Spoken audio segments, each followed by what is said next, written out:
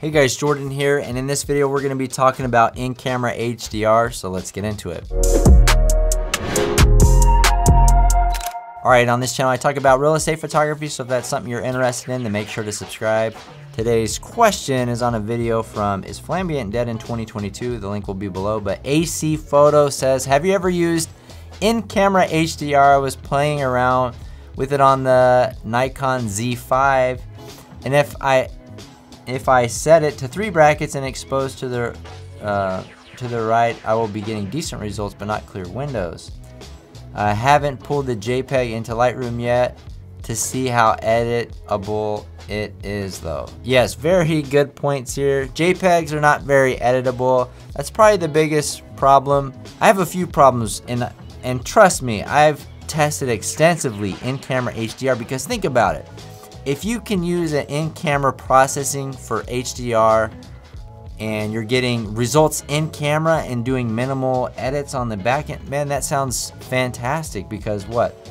You're shooting raw, you're bringing them in, you're doing all this stuff, you're stacking them. You know, if you can eliminate a lot of those steps, it makes a whole heck of a lot of sense. But yeah, in camera, from my experience on all the cameras that I've tested it on, not very good. End product's a JPEG, not very flexible to change colors, and also, you know, you're not getting as much of a dynamic range as you would if you're processing in like Lightroom or something like that.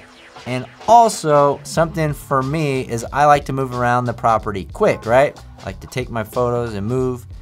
And if you're using in-camera HDR and you test it out, a lot of times it's like churning for like literally 30 seconds before it's finished and you can actually shoot your next one. So, you know, if I'm moving quickly, I would be waiting for my camera to process the in-camera HDR. But yeah, even today, like I think recently I've tested it. I like to test. I mean, eventually there's going to be a good result, or somebody that focuses on, I just don't think there's too many software programs and camera manufacturers that focus too much on real estate photography.